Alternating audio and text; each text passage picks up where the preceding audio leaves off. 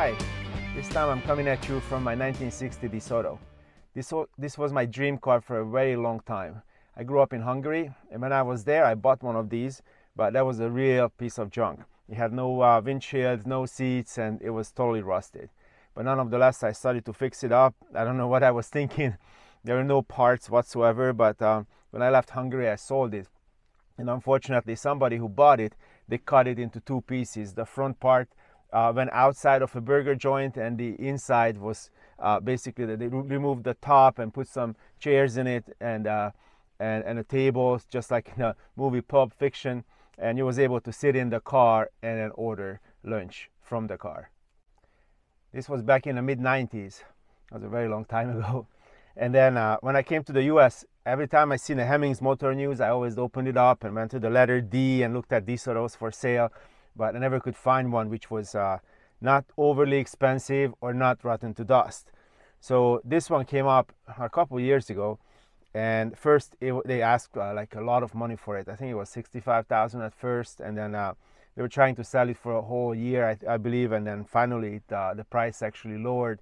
So I was able to try or attempt to buy it. So I drove over to Tacoma, Washington, and there was a really nice looking workshop there where they worked only on Chrysler vehicles. And since DeSoto was owned by Chrysler, this was fit right into his line of work. And then we were able to agree on a price and finally got on my trailer, and I brought it back. Whatever he'd done on the car, it was perfect, absolutely perfect, and it still works. He rebuilt the brakes, he fixed some of the windows, the power windows, and put a new exhaust system on it, and then practically brought it back to life. And then the car is running fine. I still had to do some more repair on it, which came up since then. And more specifically, I fixed up the seats. Some of the seat upholstery was provided by the seller, but it was not enough, so I had to buy a whole bunch more for it. And they were different. Obviously, you can see I had to buy 3 different upholstery materials from SMS Fabrics, and then I took it to a Las Vegas shop where they finished it. It was a long battle to get it done because it's a very complicated thing. More specifically because it's got a powered and a swivel seat in it. This car is actually a pre-production vehicle. It was built in 1959, and they built it for to showcase it in the local dealers. So this car went to Tacoma, Washington, and then they showcased it. That they showed the dealers what's the 1960 model you're gonna look like in the DeSoto lineup. There was also another car. It was a regular Chrysler, which was also showcased. And then after that, the car probably got purchased by somebody from the dealership or somewhere around, and then they ended up in a barn somewhere in Washington State, and that's where it sat for a long time. This one has a rear window defroster, and the rear window defroster is a switch over here. Most of the production vehicles did not have that, but there was a ton of different options which you were able to purchase for this car, like air conditioning. When you had 2 chimney came out from here, it was a little bit wider, I believe, and there was 2 little chimney came out of here, and it was quite an effective system. Actually worked really well. And then it had autopilot. There was a cruise control on the side here, which you can actually adjust it from here. Unfortunately, this one does not have that, but it has power windows. I think needs a little lubrication. And on the back, there's the other one that goes down. The interesting part in it, if you roll it up, and you don't roll it up all the way, so if I pull it up, there's a little gap. You can make a little gap to pull the smoke out from your cabin. That's just a little smoke puller. So if you can just if you go in a cold day or something, you pull it down a little bit, it provides sufficient ventilation to pull all the smoke out. I mean, I'm not smoking anymore, although I have a nice cigar here, but since I had a pulmonary embolism, I'm not really smoking any cigars, but it looks great on the dash. Unfortunately, the speedometer doesn't work, and I'll show you guys why in a little bit. To me, this car looks very futuristic. It's got push-button transmissions, just like in a spaceship would have. And then this is where you can adjust the air. If you push this one, this actually opens up the air. It's a vacuum switch. It's also mechanical and vacuum altogether. And you can open up the air for the foot, and you got a defrost setting, and then a high fan, low fan, and an off. Also, you can adjust the heat with this. That's also a complicated piece of machinery what somebody was able to rebuild for me. because if it start leaking, it will end up, all the water end up on the floor there. I was able to fix the clock. The clock actually winds itself up by an electromagnet, and then it runs. I was able to fix the temperature gauge and the fuel gauge, which was also a nice battle. This is a adjustable mirror, so if you look at the mirror, you can adjust it from the inside. You can do a larger adjustments outside and then the minor adjustments here.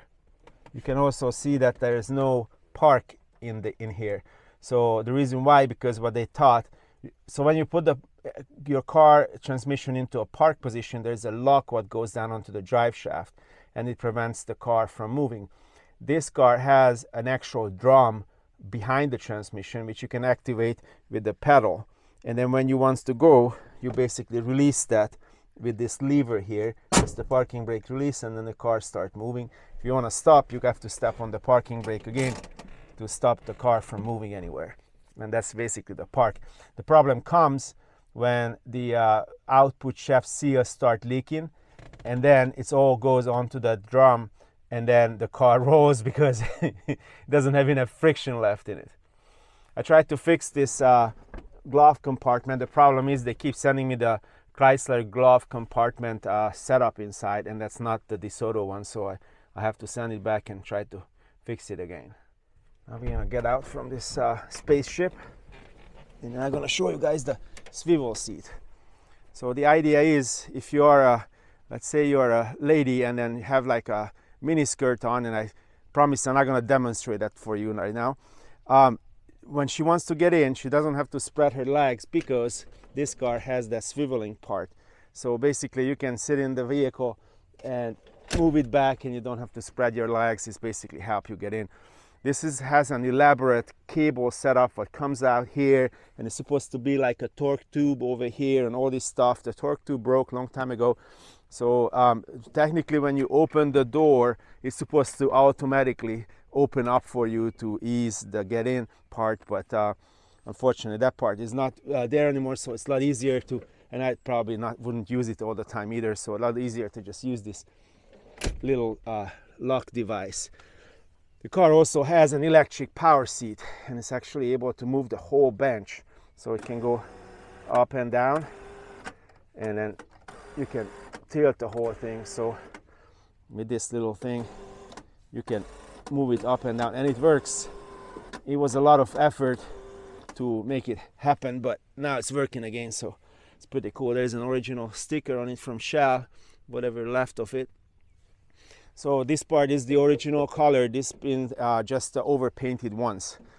The car looks really great from the outside.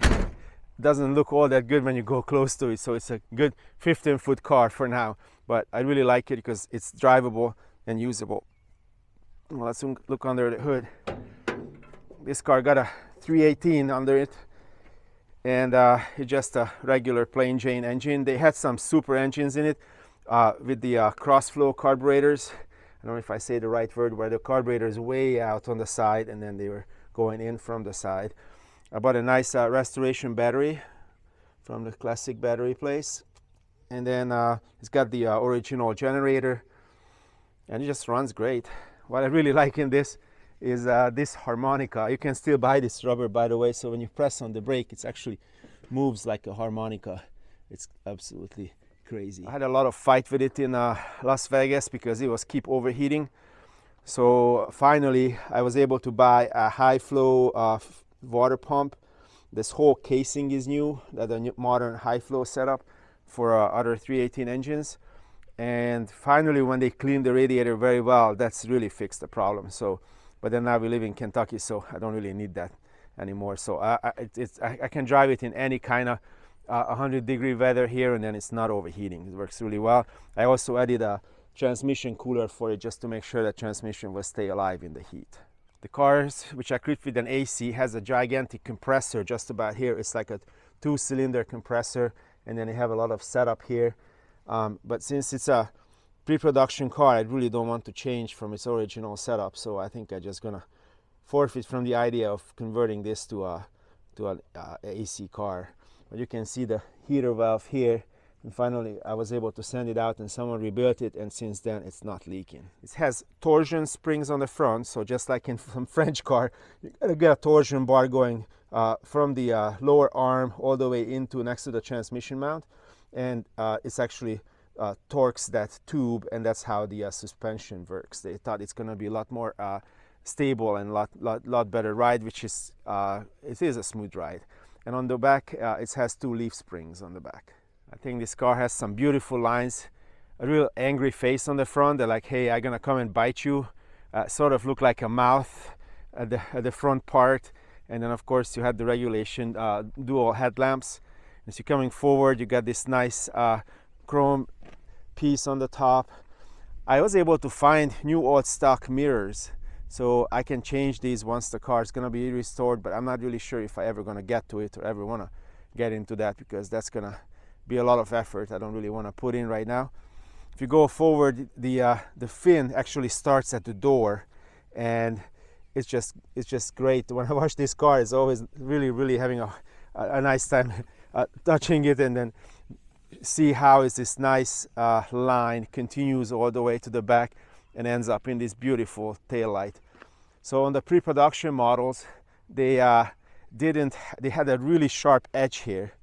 That really sharp edge actually bit me a few times in the garage, but when I look at this nice tail light, I just can't be mad at this car. So it was the adventurer one. There was so many different cars. They didn't make too many cars. Maybe just about mid-2000s, what they made from the DeSotos in 1960. At the end of the year, actually, they stopped the manufacturing. So the last model year was the 1961 DeSotos. So this one, this brand is no more. A long time ago, they finished making it. There were some aftermarket windshields, what they did for a while, which they were totally flat. This one actually has the original one, which has a little nice curvature in it. As I heard, I think maybe in Sweden they started to remanufacture these windshields properly.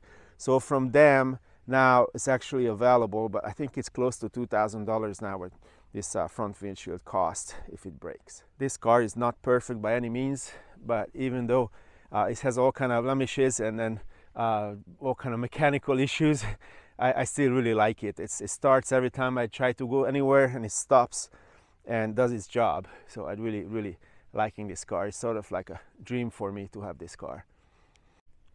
My immediate plans are with this car to rebuild the front end, and then to fix the transmission problem with it, where the speedometer cable is not really turning the cable itself. Well, let's go to the garage and I'll show you what I mean. So here's the garage, and I have this part for a while now, and I need to install it. So this is the end of the transmission here, and you can see the little the big hole on the side. Oh, if I hold it, the problem is that this hole on my transmission where the speedometer cable comes out, it's actually a little bit to the back or a little bit to the front, one of the other. So I got a wrong casing what someone put on the transmission when they rebuilt it. This is the setup. This is the output shaft seal, what sometimes leaks, and then this drum setup goes over here. What you see here is a Chevrolet van. It has the engine on the back. It's an air-cooled Chevy, 6-cylinder Boxer 6. Then I got a Bug-Eye Sprite here and a 3000 and an East German Wartburg on the right. I'm working on this Trabant engine. We'll have a video of that shortly. And this is the Trabant where the engine is out of. This my friend Jan-Erik from Berlin, he took this car around the US and then went about 5,000 miles with it, I believe. And then the engine is in a poor condition right now because I don't know what happened to it, so trying to figure it out at the moment. So I think I'm just gonna leave it the way it is, and I'm gonna drive it. Whatever breaks on it, we'll fix it to make it usable. And then if I have nothing better to do one day, I'm gonna get to it and then get it done. But until then, I'm just gonna drive it. Thanks for watching, and see you guys next Friday with something else. Bye.